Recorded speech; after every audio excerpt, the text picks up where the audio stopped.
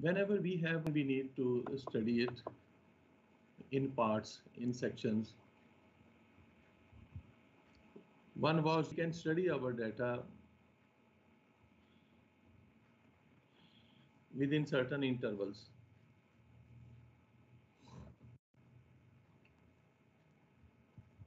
So empirical rule says whenever the distribution is bell-shaped or normal,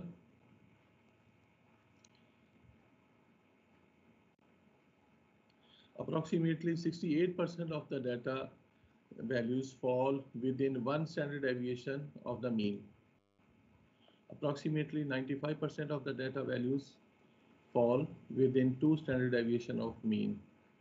And approximately 99.7% of the data values will fall within three standard deviation of the mean. So what is the meaning of one standard deviation of mean, two standard deviation of mean, and three standard deviation mean? Actually, in nature,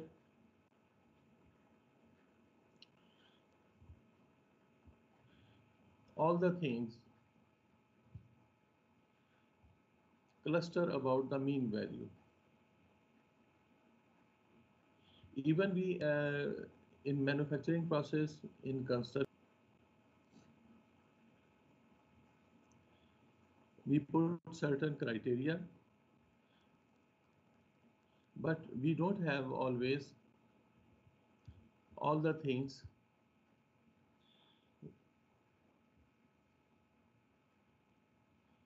just according to this criteria, the given criteria, or you can say according to the specification. They will have some difference. They will fall although near to that criteria, but not exactly equal to the same prescribed measure. So in this way, all the things fall near the average. When the situation is extraordinarily high, it cools down, always cools down, just like temperature, weather condition. If the temperature is very much low, slowly it will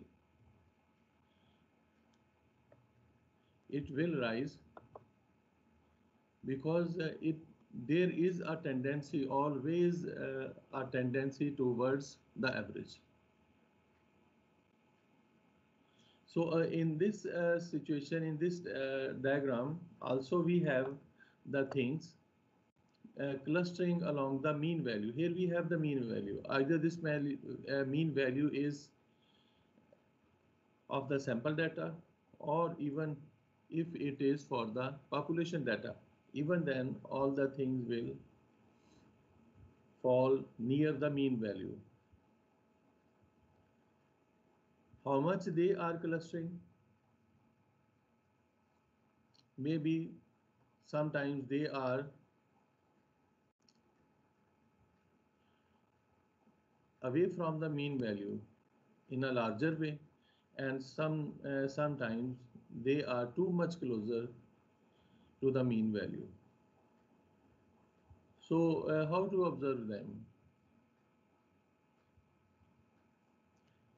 We will move on the left and right side and draw certain intervals and observe now how much the data is falling within this range. So this also happens in generally in all the cases, that if we subtract one standard deviation from mean value, we are here, and if we add S or sigma, one standard deviation, we are here. So this is called one standard deviation interval. It always contains approximately 68% of the data. Now, if we subtract 2s from mean value, we are here. And by adding 2s to this mean value, we are here.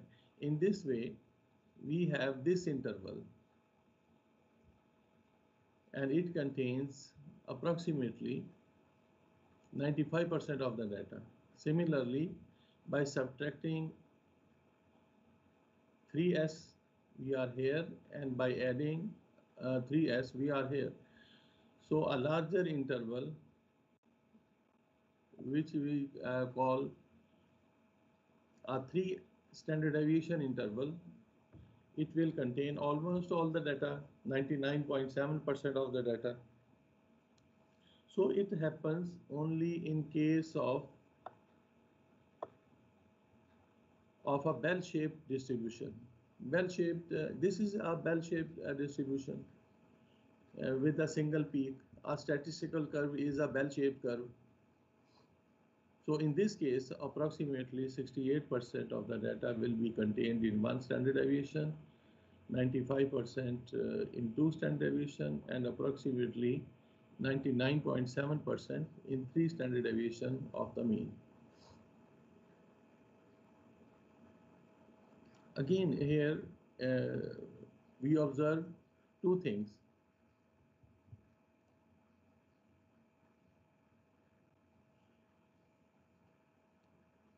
We are constructing these intervals by one standard deviation, two standard deviation, and three standard deviation. This is a little restriction. Moreover, remember that these intervals contain approximate data, approximately 68%, approximately 95%, approximately 99.7%. So remember, in case of empirical rule, we have approximate percentage. Now again, look at this empirical rule. We are dealing with a percentage and an interval. So in our problems,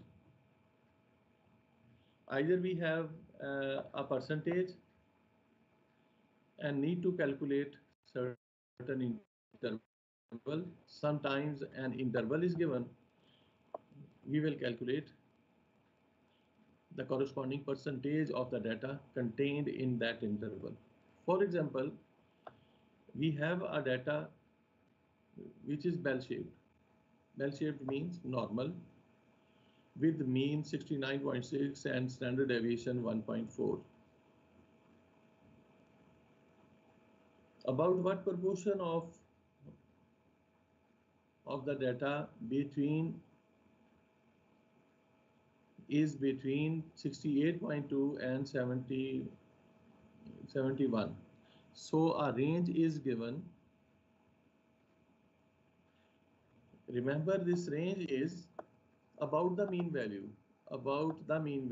Mean value is in the center of this range. Okay, and we need the corresponding percentage. At the moment,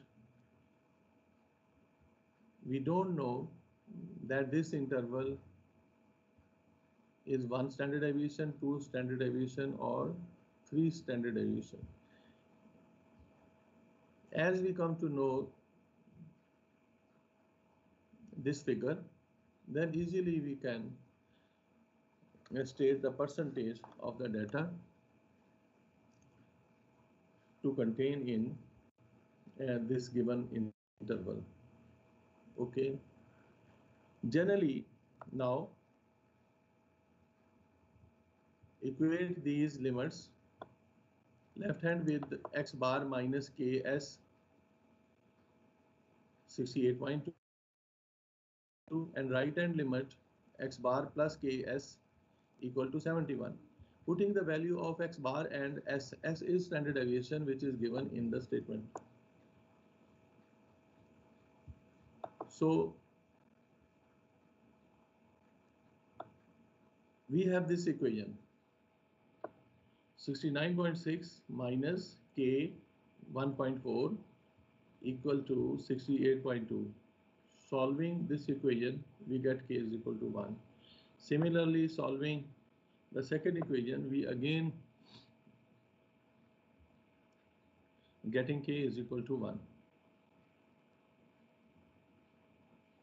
So this means this interval is x bar minus 1s, x bar plus 1s. This is one standard deviation interval. One standard deviation interval. So by empirical rule, a one standard deviation interval contains approximately 68% of the data.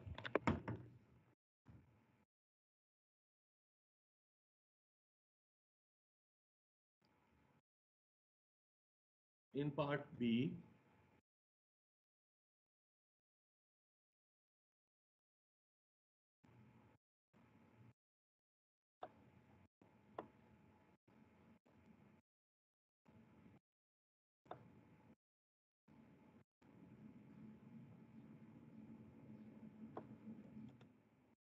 in part B, as the distribution is bell-shaped, so we can apply empirical rule. And a certain percentage is given. So again, by empirical rule, 95%, approximately 95% of the data is contained in two standard deviation of the mean.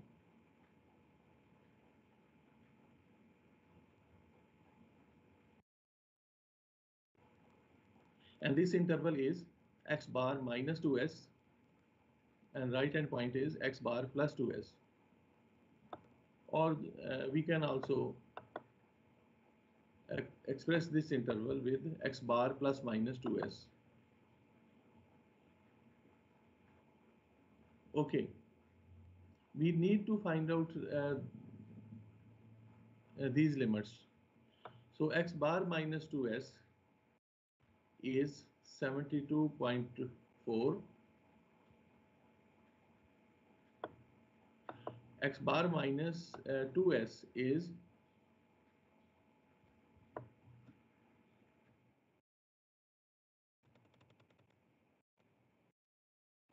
68.8, and x bar plus 2s is 72.4. So this interval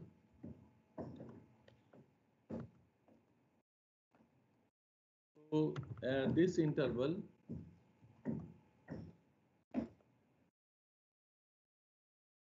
from 6.8 to 72.4, it contains approximately, we use the word approximately for empirical rule.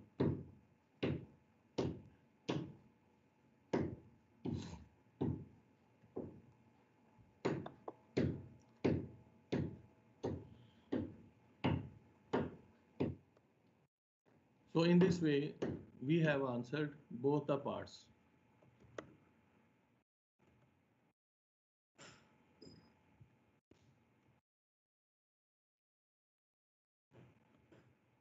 So we have a difficulty in these problems whenever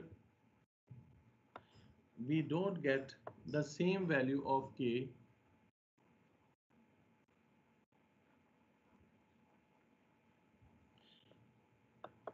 when we solve these equations.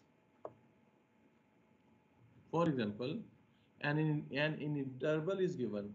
So we equate the limits of the interval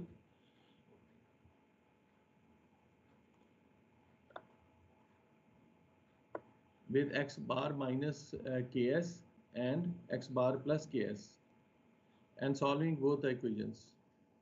And we get different values of k. For example, if these limits are given 68.2 and 72.4, by solving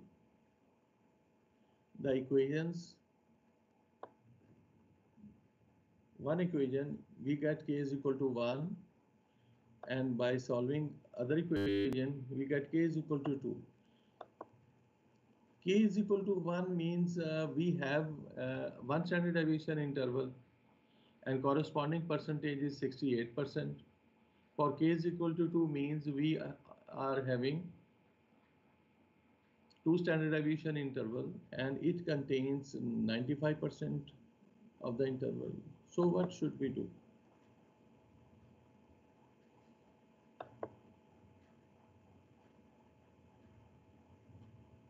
Let me observe these things in an example.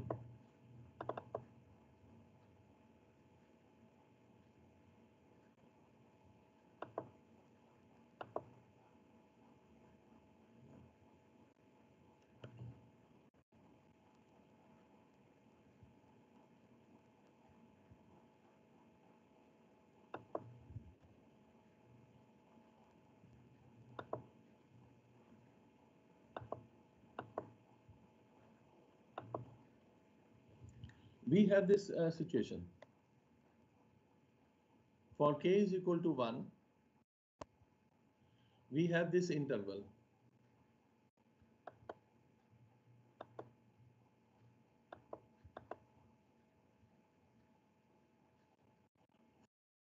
From x bar minus s to x bar plus s.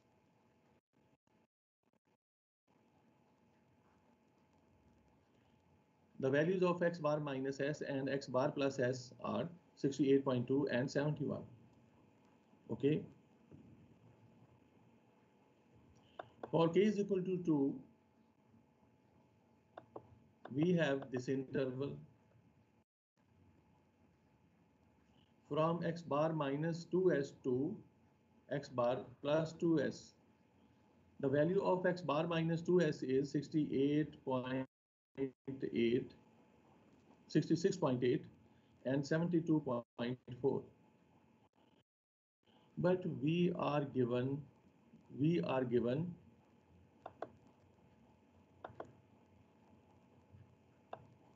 these limits in our question. These limits are given.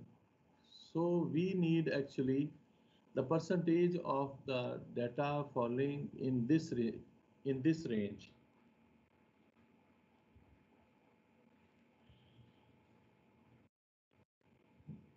We need only this data.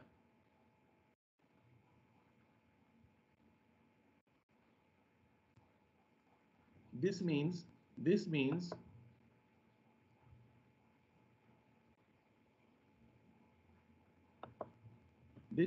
left half of the smaller interval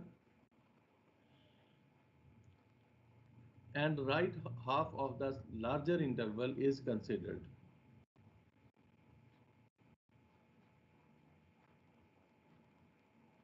As we know that one standard deviation interval contains 68% of the data. So this gray shaded part is 68 by 2.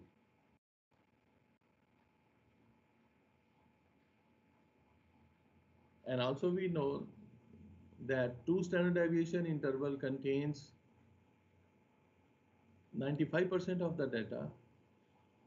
So this right half of this interval is 95 by 2%. So this is our answer.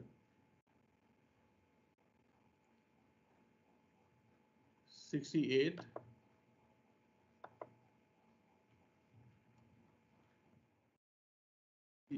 by 2%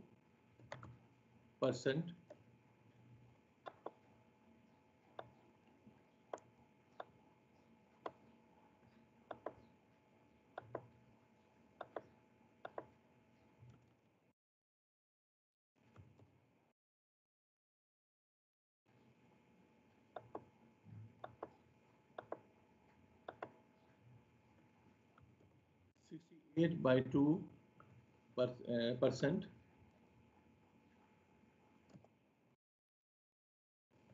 and this shaded part is 95 by 2%.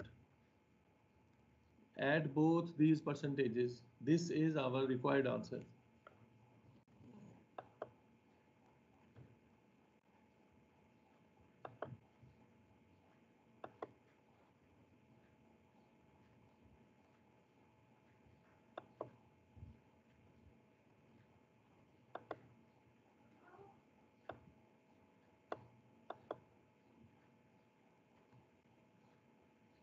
So half of 68% and half of 95% is added. So finally we have approximately, remember when you apply empirical rule, always you have approximate data.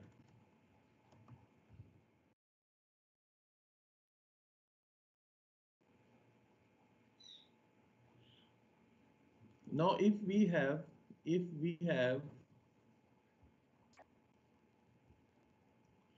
other than k is equal to 1, k is equal to 2, we are getting here in this case the value of k different from 1, 2 and 3. Then how we find the corresponding percentage? We calculate this percentage with this formula. This happens in Chebyshev theorem.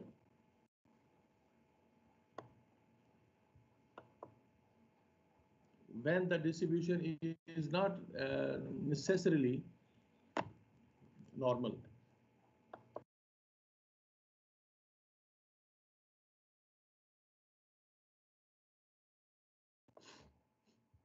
So this one is a general case. It works also for normal distribution and also non-normal distribution. So what is the statement? That at least 1 minus 1 over k square percent of the data will fall within k standard deviation of the mean. K standard deviation of the mean. What is the meaning? That is the interval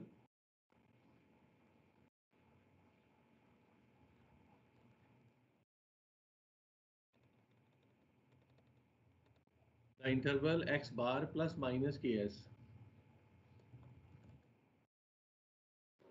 Say x bar minus ks and right hand limit is x bar plus ks.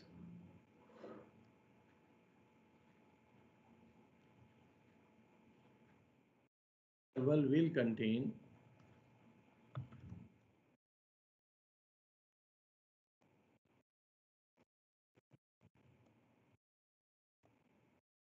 at least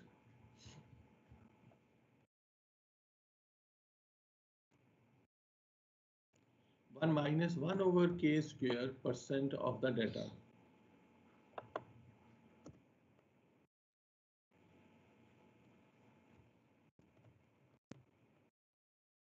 Of the data.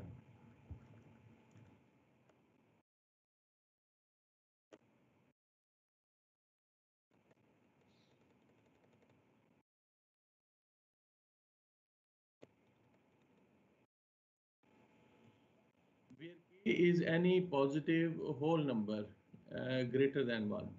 Remember in this case, the value of k is greater than 1.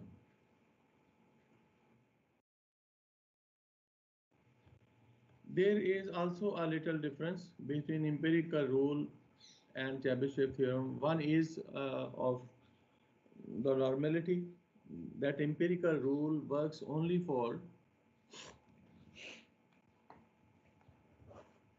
bell-shaped distribution or normal distribution, whereas Chebyshev theorem works for all types of the distributions. But there is an other important difference.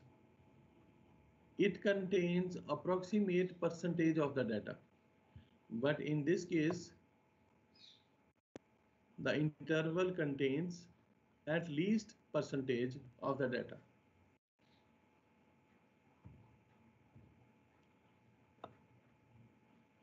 We will face this situation.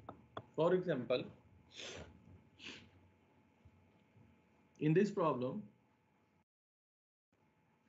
our sample size is 50 with mean 28 and standard deviation 3. So what percentage of the data will be contained in this interval from 22 to 34? So equate both the limits with the general expression of the interval that x bar minus ks is our left hand limit and x bar plus ks is our right hand limit. Solving both, we have k is equal to 2. So as in this case, this is not mentioned that the distribution is bell-shaped or normal. So we deal with the Chebyshev theorem. As we are getting k is equal to 2, so 1 minus 1 over k square percent means 1 minus 1 over k is equal to 2. So 1 over 4, 3 by 4 and 3 by 4 means 75% of the data values. Data values are 50. So we calculate 75% of 50. That is 37.4. As we are counting the number of values, so 37.5 means 38 values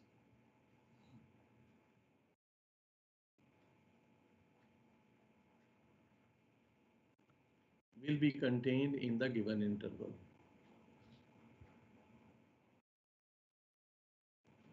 And this one is at least percentage.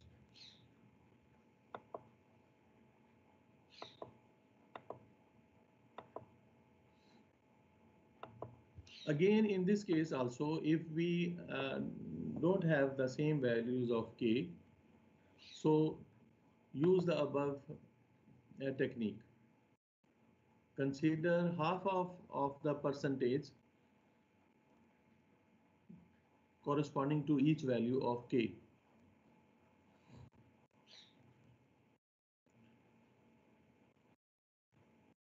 So for the practice, try these questions also.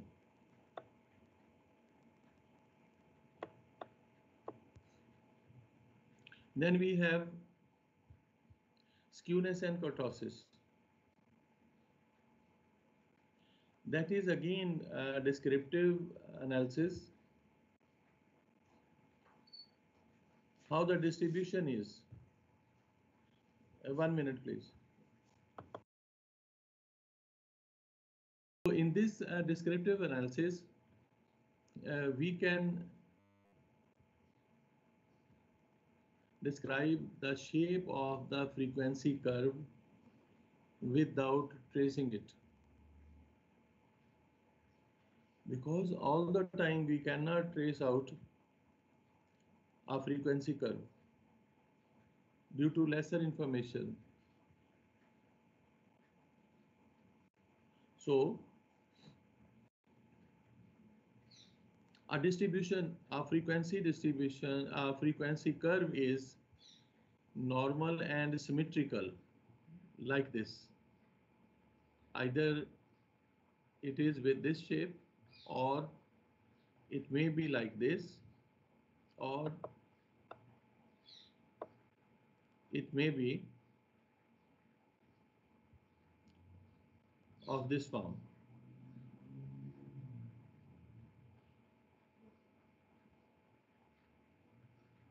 In this study, we have a certain advantage to describe our data. If we could find out this measure,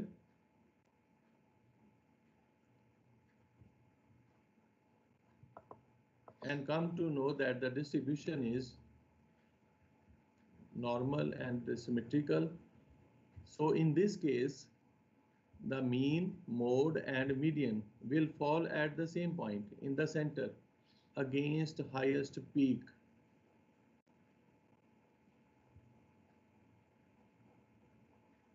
So this is an important advantage for further analysis.